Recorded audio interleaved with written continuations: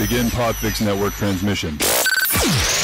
In 3, 2, 1. Whether you're fly fishing in a stream, getting those ankles wet, or deep in the ocean casting nets, fish nerds.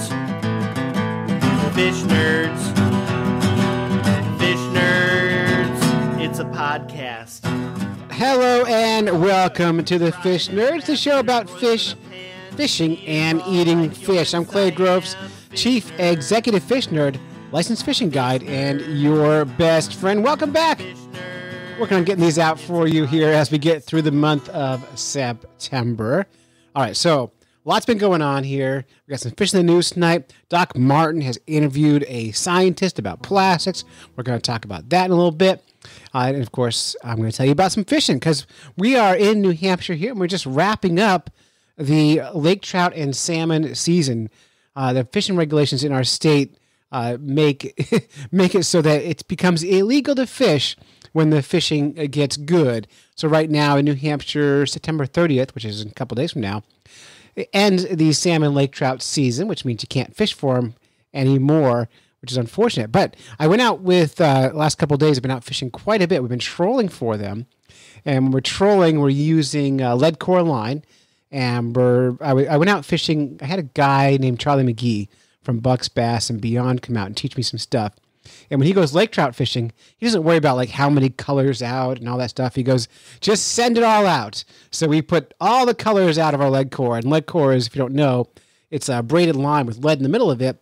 Theoretically, every color drops down about 5 feet. Then you put a leader material on the end of it with a swivel and a big shiny spoon on it. The spoon we were using looks like a lake trout, and that's what seems to be what was working. But we sent all the line out, drive the boat around circles at 2.1 mile an hour, and pick up fish. And we've been doing okay. Dave Kellum, an old fish nerd friend, came out with me, and we did fine. We caught a handful of fish. And then I went out fishing just 2 days ago with Vinny, my ice fishing partner, and we went trolling. We had 2 hours free, and this has never happened in the history of me trolling for fish on Silver Lake. If you follow for a long time, you know we're on the hashtag #SuckItSilverLake because it's the worst lake I've ever fished. But we managed to hook, I didn't land them all, 10 lake trout in 2 hours, which has just never happened. That means you're busy for 2 hours trying to catch fish, which is phenomenal and just has never happened. And so I've got one more fishing trip planned for later this week, and then we're done for the season. We're going to put it all away and start planning for ice fishing. And I'm looking forward to that because I love ice fishing more than any other kind of fishing. It's just way fun. I also want to tell you a story because I went fishing in the ocean for the first time in 2 years. I went down to the Piscataqua River in Portsmouth, New Hampshire, which is right by the big naval shipyard. Dave Kellum, my old fishing buddy, and I went out on his little skiff, and we were fighting the currents. The currents in that river are some of the hardest and strongest in the world. And we were fighting a current, and we were using sabiki, or he calls them sabaki rigs. I call them sabiki rigs, which is basically a string of little flies with a heavy weight in the bottom, and you jig it through schools of mackerel, massive schools, I was going to say, through schools of mackerel, and you catch 3-4 mackerels at a time. Now, on Dave's boat, he has a live well that he built out of a 55-gallon trash can, which is just ridiculous looking, but it works. So we filled it with live mackerel, and then we cruised on over to the spot on the Piscataqua River that had where he thought for sure there would be some big striped bass, and I'm game. Now, in New Hampshire regulations on striped bass, they've got to be like 36 inches before you can keep them, so they're going to be huge fish. And you can, if you're using live bait, you have to use a circle hook. Now, in my life, I've used circle hooks. And in my life, I've never caught a fish using a circle hook. I do not like them. I have no confidence in them. I think they're a terrible invention unless you're the fish, and then they're a perfect invention for a fish. But we follow the rules. We took the mackerels. We put the big circle hook through the face of the mackerel, and then just threw it in the water and let it swim. And they did their job. I hooked five very big striped bass, and I fought 5 very big striped bass, and I got exactly, let me do the math here, 0 into the net because not one got a hook in its face. And Dave hooked 7 and landed 2. And the 2 he landed, we were able to get into the net, but as soon as they got the net, they let go of the bait. None of them had a hook puncturing their skin at all because circle hooks are junk. I hate them. If I'm wrong, please go on Facebook or Twitters or the YouTubes and tell me. But man, do I hate circle hooks. But because I'm not a fish. If I was a fish, I would think, man, these circle hooks are the best because no one can catch me. But I'm not a fish. I don't like them. That's what I'm gonna stand by that. So I'll keep updating you every time we talk about how the fishing is going as we're getting prepped for ice fishing season. But it is time for some fish in the news. News, fish in the news. Everybody loves their fish in the news. Everybody loves the fish in the news. The first news is big news from our friends over at the Lure Love podcast, Tim Beat and John King, the crappie hippie. Their brand new podcast and website won some awards. The Lure Love podcast took third place for the best website, the 2021 Association of Great Lakes Outdoor Writers Annual Competition. And podcast co-host Tim Tacklebox Beat snagged first place for the best online article for his essay, Deer in a Kayak, which you heard here, I think over a year ago on the Fish Nerds podcast, but it was on their blog and they won it. It's a great story. Search our archives on the Fish Nerds. You'll find that back when Tim Beat was our effing essayist. But congratulations to Tim Beat and the crappie hippie for their award-winning podcast, Lure Loved. If you're not already listening to that one, you're missing out. It's a wonderful podcast, a ton of fun, and we're so happy for Tim and the crappie hippie and the work they're doing over at Lure Love Podcast. So there it is. First piece of news. Second piece of news is something that's happened before, and it's happened again. Goldfish has had surgery. Yeah. Like this is actually from just a couple days ago, from Friday the 24th of September. And Goldfish has a 300-pound surgery to have a mass removed from his mouth. Now, from his mouth. And I'm seeing a picture on the website of this cute goldfish, and it's cute, but is it 300 pounds cute? I don't know. So most of us, goldfish is something we want at a fairground, no big deal. And then when it dies, we let it go. But a 17-year-old bluebell is so loved that her owner just spent 300 pounds for surgery on its mouth. The vet, Hannah Jessup, said bluebell was hand-fed by its owner and will come to the surface for a back rub. So it's a very beloved little fish there. But she got ill and had something growing in her mouth that needed taking out. Hannah said bluebell developed a few lumps over the years that they've been monitoring. And the owners noticed a mass growing in her mouth that meant she couldn't eat. So they had to intervene or this poor little goldfish would die. So they booked the surgery to remove the lump, and they did it. This is the second time, by the way, this doctor has done this surgery. But she did it, and they put the fish to sleep. And waking up, and so from the time the fish got put to sleep and woke up and recovered, it took 1 hour, and the procedure only took 20 minutes. Bluebell went right back home and is back to normal like it had never happened. Right now, if I had 300 pounds extra, I think I would just buy a healthy fish for 20 pounds, and then I'd have 280 pounds to buy beer with. What would you do? Would you pay for it? What if you just had tons of extra money? Is it worth it to you to spend that money on a goldfish? Yeah, me either. But they did. There it is. That's your other fish in the news. I got some other stuff for you here as well. This time, it's about carp. Hundreds of carp in Michigan have died from a herpes outbreak, and this is not the first time it's happened. Everyone knows that carp are promiscuous. They don't use protection when they are mating. They don't tell each other about their conditions. They just kind of go at it all the time. That's just the way they are. Everyone knows that about carp. I made that part up about carp. Local authorities have gotten to the bottom of why hundreds of fish were found dead in Michigan's Lake Orion in July. The reason? It's called koi herpes virus, a deadly fish disease that is common, actually, and it kills off carp. The Michigan Department of Natural Resources published the results of its investigation of the fish deaths last week. The fish deaths were first reported back in July when people spotted what they thought to be hundreds of dead fish floating in the lake, like 500 of them, which is just north of Detroit. Michigan Department of Natural Resources collected the samples of the carp for testing in July and received help from the Aquatic Animal Health Laboratory at Michigan State University to investigate the deaths. The department estimates that up to 600 adult carp died from the koi herpes virus infections. Here's a quote from some of the researchers. As the case with most herpes viruses, koi herpes virus is very specific on which fish species it will infect, and only affects common carp, koi, and goldfish. That's from Gary Hoellein, who's program manager at Michigan Fisheries and Research Division. This is only the third detection of this non-native virus in Michigan waters and known to kill large numbers of its host species at times. Koi herpes virus does not affect any other species of fish and has no impact on birds, mammals, or humans. So that means if animals eat this carp, it'll be just fine, which is good news. Now, I've heard, I'm not going to read any more, but they can't do it. They're not going to treat it, and they're not worried about people. But if you do catch a carp, cook it right away and eat it right away if that's your plan.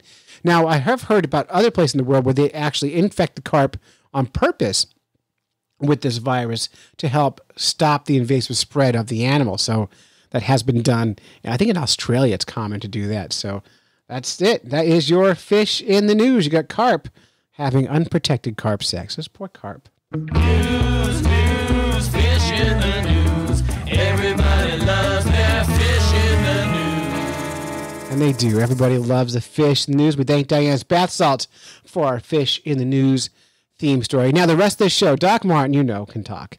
And she loves talking to scientists. Doc Martin's our chief science correspondent. She is a professor over at Emporia State University in Kansas.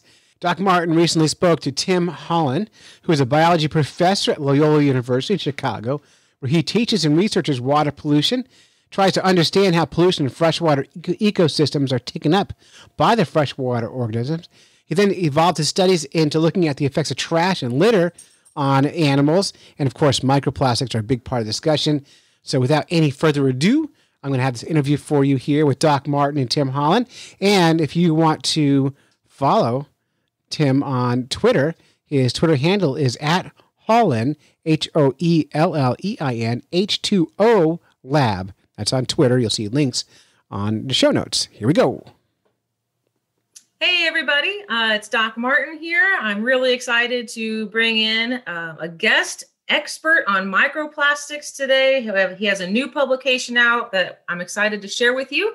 And so without further ado, I will let him introduce himself. Welcome.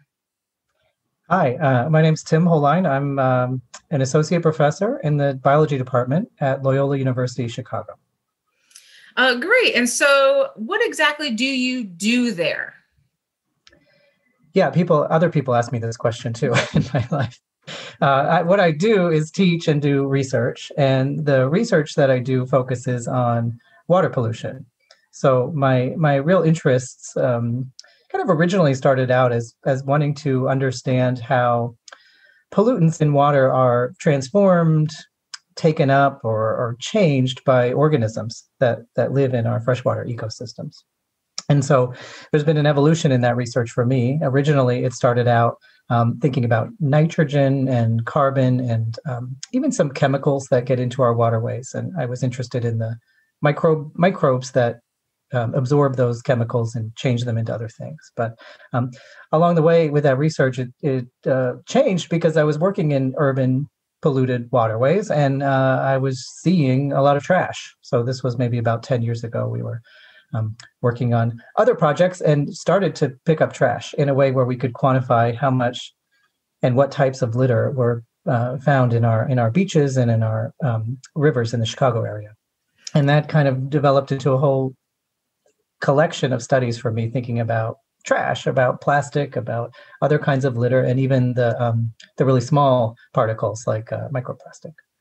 And so what does it mean when you quantify trash? That's more than just, picking it up and throwing it in a bag, right? So how does that process look on your end? Well, it can look a couple different ways. We work with some volunteer groups where they pick it up and throw it in a bag. And as long as they write down what they find, we give them a data sheet where they can categorize what they're picking up. That's data. That helps us understand what kinds of different materials are out there in the environment. We do it a little bit more carefully when I'm working with a group of scientists or also with my students.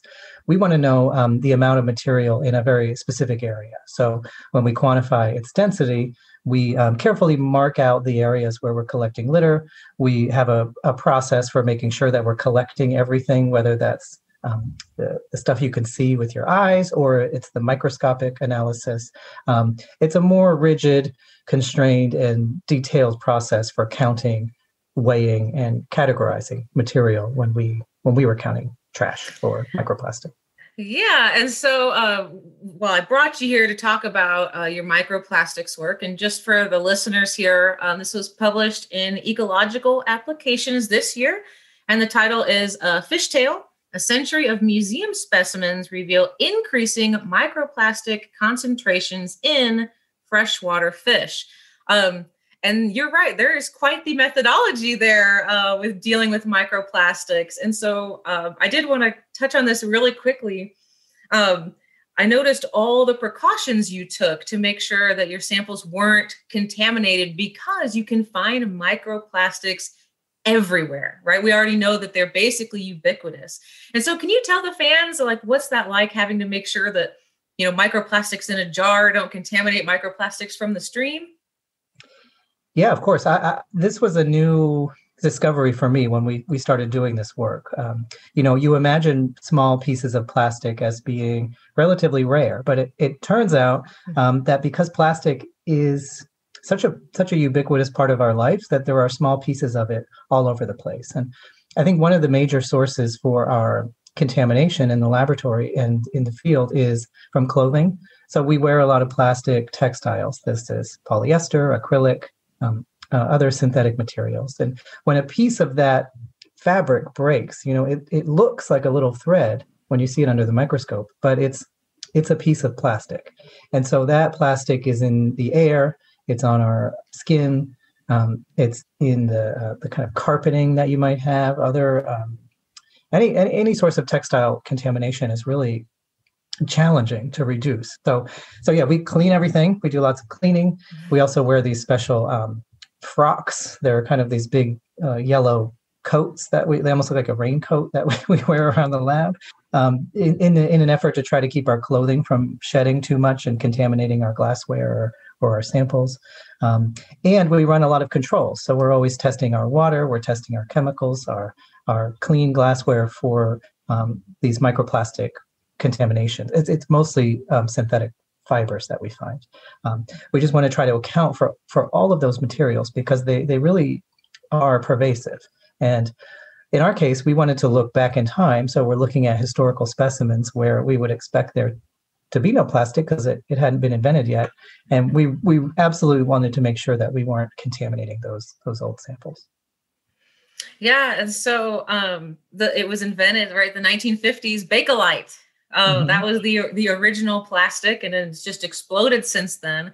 So I do wonder, I remember, I think it was the early 90s, the Plastics Make It Possible commercials. Do you recall those? And I wonder now, like, knowing what we know about plastics and looking back and being like, wow, plastics really do a lot for us. At what cost? Right? I don't know if you recall those old commercials. I do. I remember these kinds of ads about plastic. And I think, we always want to be careful to point out that it is such a part of our economy that is critical, for shipping, for packaging, for healthcare. There's a lot of advantages, but I think ultimately, like you mentioned, we're coming to terms with what the economists would call externalities, the negative consequences that can occur that we all end up paying for at a big scale. So it's a difficult balance in that way. And so one of the things we want to know is, well, where is the plastic? What kinds are we finding? What kinds are most dangerous? Because I don't know that we can necessarily recreate our economy without plastic, but we can certainly prioritize or rank or try to make some decisions to reduce the environmental or health impacts. Yeah, so you guys made a list of some of the most commonly produced plastics, and you also did, was it a spectral analysis of the plastic pieces that you found? And so do you want to talk about how you identify what plastics are out there, especially when they're microscopic? Yeah. When we find them then that are macroscopic, it sometimes is easy because we can actually read a logo or see see the recycling number on them. And when you have a large piece of plastic, the machinery involved to identify the polymer type is actually pretty straightforward. But when there's a very small piece of plastic, it becomes much more challenging analytically to find out what it is. So we run through a whole series of isolation steps. So we take tissue or water, and we try to get rid of all the organic material, leave behind the plastic material. We filter it, we poke at it, we move these things around, we put them on slides. It's a tedious and challenging process, like so many things in science, and you have to repeat it a whole bunch of times. So we're managing these little things, and then we get them onto a slide eventually, and then put them under a special microscope that we use. And ours is called a FTIR microscope. Other people use similar kinds of approaches or a few other types of analyses. And basically, you kind of project a beam of light at the particle, and then it goes across different wavelengths, and you get a readout that looks like a bumpy line. And then you essentially try to match up that line from your sample with a library of spectral results for known materials. And that works a lot of the times, but sometimes it doesn't work so great because the material we find in the environment is degraded. So when plastic is out there, it's durable, it persists, it's long lived in the environment, but it also degrades. So it'll get cracked. It'll break down according to sunlight. So UV radiation is one way that it becomes kind of more brittle, and the polymers can change their shape a little bit. And so the more aged and kind of rugged it is, sometimes the more challenging it can be to get a good reading. And another component is there's a lot of chemicals in plastic. This is something that I learned along the way too. I'm not a chemical engineer, but in the reading, in the discovery process, we're sort of learning that what we call a polymer is these terms that we know, like polyethylene, polypropylene, PVC. Those are like the skeleton of the plastic compound, and that give it its properties. But there's additional materials that can be added. So these are called additives. It's a straightforward term. And so the additives are chemicals that are put into the kind of skeleton of this polymer, and the additives give the finished product different abilities, like maybe it makes it more flexible or heat resistant, or colors are added like dyes. So the polymer's in there, and there's a lot of other chemicals embedded within the polymer, and those can interfere with our readings as well on the microscope. And we don't always know what those chemicals are. It's a whole suite of organic chemistry that is challenging. Yeah, and so I would imagine, so I've done some emission spectral analysis for physics work, not for biology work. But I usually use elements, right? Very, very simple ones, like Balmer series hydrogen, very straightforward stuff where there's just a few little lines. Now, what you're talking about, you're going to get, I would imagine, kind of a crazy looking graph with a lot of different peaks. Those peaks might have higher or lower magnitude. So you can think of like, the Flint Hills of Kansas where I am, these nice low bumps versus the Swiss Alps versus, the tundra. And so you have all these different peaks and valleys that are happening. And some of that is definitely due to that backbone polymer structure, the original thing that makes it the plastic.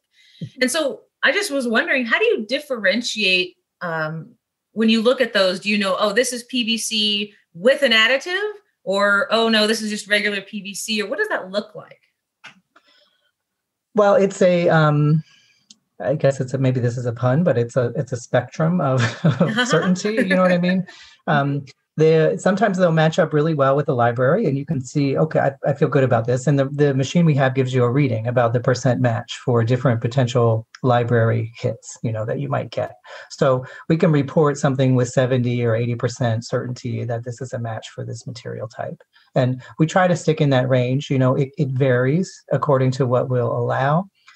Some of the shapes are harder to get a good match than others. Like we have the hardest time with these fibers because they're very, very skinny, and you've got to get this little beam of light to get right onto the width of them. So So we have a little more leeway with those with our match, and someone who's really like a chemist, and really knows organic chemistry and probably chemical engineering of these materials, could pick apart that spectrum and say this peak corresponds to this type of bond, or maybe suggest that there's this additive. That's not my expertise, and so I've relied on people to help me learn how to do it, and along with those challenges just inherent to learning a new skill like that, when you're dealing with environmental samples, there just can be a lot of error, a lot of potential factors in the mix that might deviate the peaks this way or that way. And so we usually give ourselves like about a 70-80% leeway with the match. Yeah, and I think that's really, really common in ecology. I know we have some folks that are in the medical field and they want to see that 99.9%. And I know that sometimes, I'll do some kind of like ordination analysis or just something where I'm comparing things and I'm like, wow, 20%? Wow, look at all the variants I explained. And so I think that that's probably a little bit true here, is there's just so many factors about shape, size, extent of degradation, contamination, and all those other factors that have to make it pretty tough. But you had a lot of success identifying most of what you found still, which is pretty great. And so let's talk about, I guess you found plastics, which I don't think that's the surprising part, right? We kind of knew that was going to happen. But what you did was you actually looked at how that contamination changed in fish since 1950 by using these museum specimens from several different museums, the Field Museum, Illinois Natural History Survey, and then one other one. Yeah, it's in Tennessee. Yeah. Okay. And so you chose 4 fish species. We're not gonna use the scientific names today, although they are very fun to say. So we've got the largemouth bass, the sandshiner, channel cat, and round gobia, all, I would say, pretty familiar species, probably to most folks. That's almost definitely why you got to choose them. I did notice that you had some criteria that you listed in the paper. They had to have at least 5 individual specimens available for most decades, and all specimens of the same species were collected in pretty much the same place. And so, how'd that go? I kind of know the answer. Yeah, it's hard. There's no 100-year-old person that's been out there sampling, the same fish species in the same place over that whole period of time. So, it's the first time I'd worked with the museum collection before. So I was really excited to have the opportunity. And I didn't know what to expect. So I asked the fish curator, if something like this was possible, if we could do the study, which would destroy the gastrointestinal tract of the specimens. And he said, yeah, he's really was enthusiastic and up for it. So our first step was to think about how could we get the best record? We wanted to look at microplastic in fish over the longest time scale possible. And we wanted that to have the least number of potential wrinkles in the storyline. And so we were looking for a common species, one that was collected regularly over the full historical record of the museum, and hopefully in the same place, so that we could kind of control for that. So it quickly whittled down to just a couple of options. There just isn't. It's by nature it's a discontinuous process. These samples, especially the ones collected in 1900, are opportunistic. Someone was out at the Fox River and they, for some reason, put a bunch of bass in a jar and stuck it on the shelf. That's kind of that's the level of organization we're trying to pull together. So that's how we ended up with those species. And it was also surprising to me that we had some. Well, I shouldn't say surprising. It was interesting when we went into the collection. I pictured these being separate jars, but there's a lot of mixing that goes on with these specimens. That there'll be a whole bunch of individuals together, that are collected at one time, or so you might see a jar that has like 50 fish in it, and another one that has 1 or 2 fish. And so when you get into the shelves and really see what's there and what's possible, we wanted to also have a light footprint on the museum specimens as well. So we felt best about taking a couple of fish out of a jar that had a whole bunch of other fish in it. So it really did take a while to establish just how we were going to do this with the practical limitations of the timescale and of the museum collection. Yeah, and I can only imagine, right? Because we read The Feather Thief recently as part of our Fish Nerds book club, and so that whole museum specimens, and people might think, oh, they're just sitting there being wasted, and now this is a great opportunity to say, hey, actually, we needed those from 100 years ago. Here are valid reasons to use these dirty old specimens that no one cares about, really advancing science in a really cool way. But my question was going to be that the importance of having the fish from the same location. And so can you talk a little bit about how microplastic density can change with location and why that was an important consideration for you? Yeah, microplastic is ubiquitous. So it is just about everywhere we look, but it also is really highly variable. There's a lot of different ways that this material gets into our waterways and into our organisms. And it's diverse in polymer type. There's different types of plastic. It's diverse in shape, and it's diverse in its sources. So we think of the primary sources for microplastic to an urbanized waterway like this as being from wastewater, also from road runoff, from urban stormwater. We also, in our area, have combined sewers, which means our street sewers are connected to our building sewers. So when it rains, we get raw sewage in the water, and there's plastic in there as well.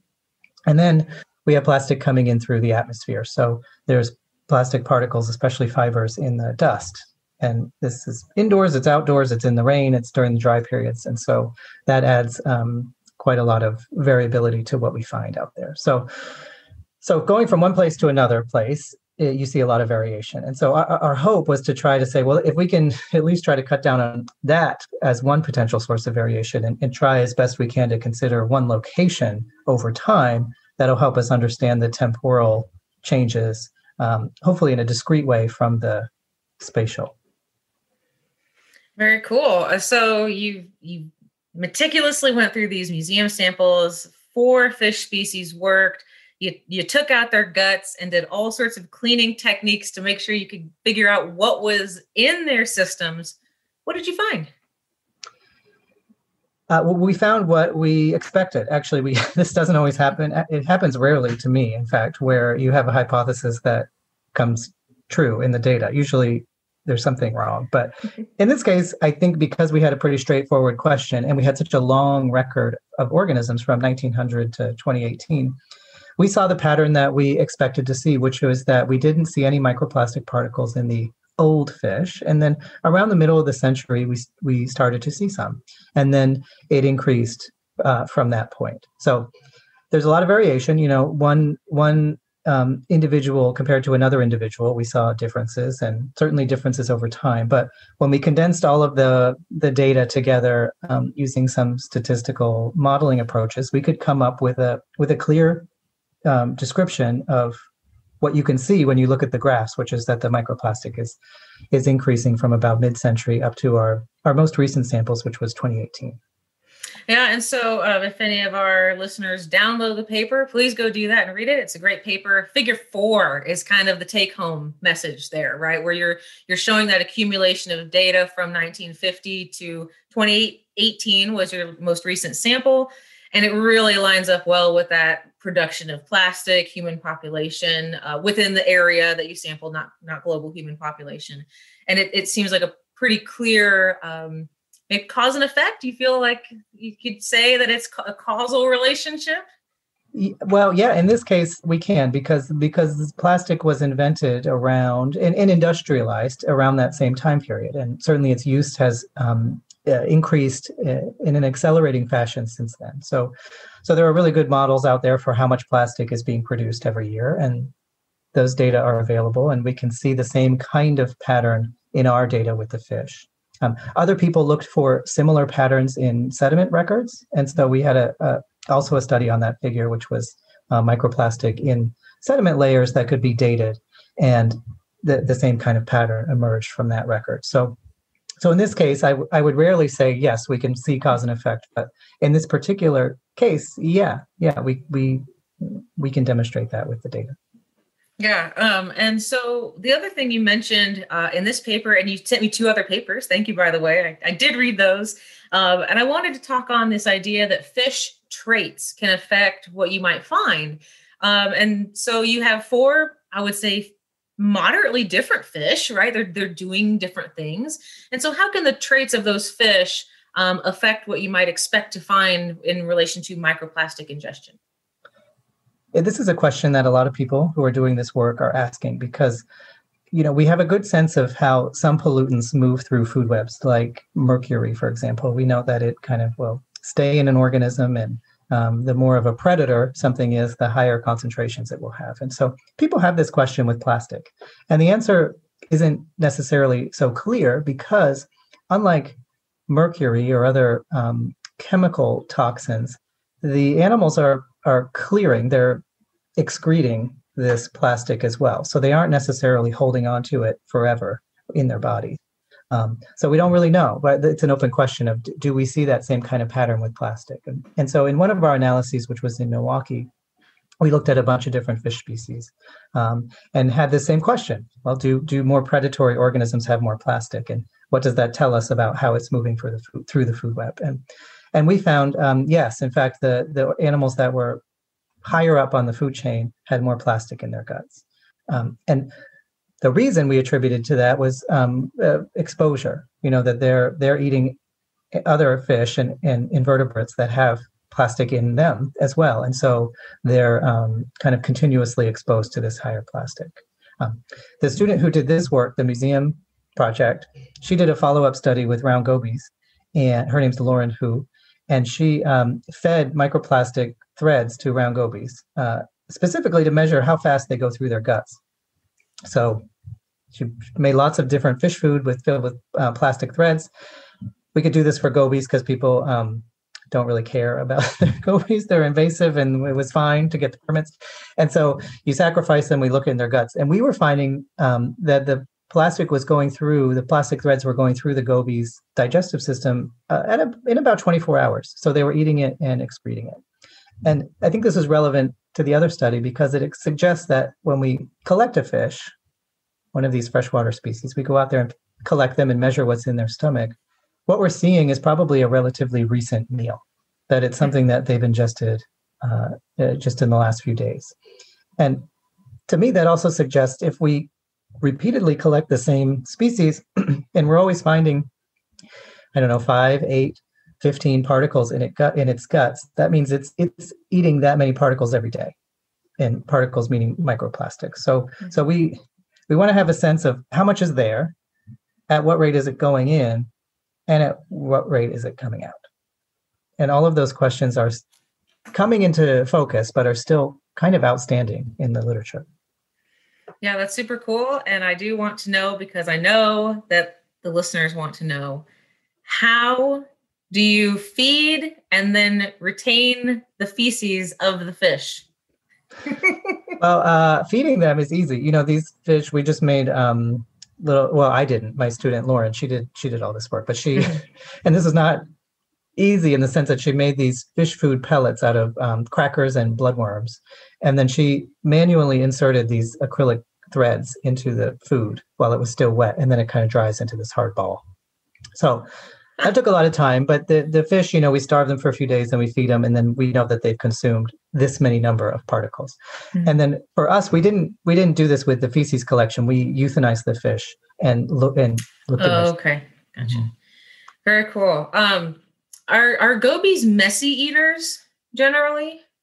More than I thought. I mean, I'm not an ichthyologist, so this fish work is exciting and new for me, but we thought, let's feed them to them, see what happens. So that was just an idea we had, and Lauren was up for it. So we set up all these tanks. It sounded like a pet store in the laboratory with all these fish.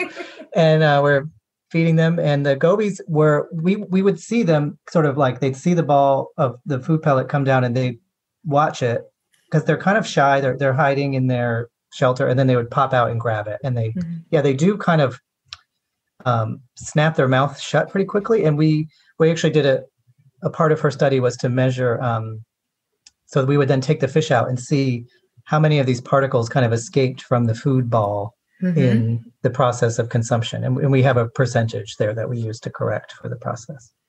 Did that answer your question? Yeah, it did, because I was wondering that. I know a lot of fish, it depends on the fish, of course, but some of them are a lot more efficient at eating than others. And so that was kind of my follow-up question of, you put X number of plastics in the food, but man, some fish are just, they want to shake it around and they smack their mouth. It sounds like that's what the goby does. And maybe 50% goes in and 50% just goes amok. And what do you do with something like that? And well, we try to measure it basically. And I'm trying to remember, I think we were around 10%, maybe it was 15, but it was fairly low. Like, I think they're ambush style predators. Maybe I'm wrong, but they seem like they're ready to just kind of jump and grab something. And so it's a really fast and seemed like a pretty fluid process. Yeah, they got big mouths. Yes, they do. They're ugly, cute kind of, they're, they're invasive. And I know that that's not great, but they're interesting looking. And they actually can be very colorful and dramatic looking too. Well, most fishes deserve more appreciation than they get. I'm very biased. So, that's all the questions that I had on the paper. Is there anything else that you want to mention or talk about while I got you here? I think if it's helpful, something I try to point out if I'm talking about this work is I feel like the issue of plastic pollution, because it's new and because it's something that is, captures people's attention. I feel like it's been a real stream of bad news. It's a lot of things like this that we did. I'm guilty of participating in this, which is like, here's a problem you didn't think about, and it's bad, and now you know it. And so I want to contribute to the body of knowledge about this work, but to me, it's most important to also make sure that we're keeping in mind that this knowledge helps us ultimately best when it's directed towards some solution. If this kind of study captures people's interest and it brings about a discussion about our culture's relationship to plastic and to single-use materials and easily disposable and not readily recyclable materials, then I think we're doing well to help that conversation move along. And to say, well, here's the kinds of materials we find out there in the organisms. These are maybe some of the ones we want to think about substitutions for if we want to rank these or contribute to some policy change or some other bit of public education. So while it sounds bad and it's not great, that's for sure, I think it's all a part of the process of making a contribution towards improvements. You know what I mean? We're in a discovery phase with a lot of this work, but that's really an integral part towards, I think, turning the corner and thinking about solutions. Right, because doing this, you've already kind of found out here are the main types of plastic pollution, right? There's a lot more than just these. I think you listed half a dozen in this paper. There's a lot more than that.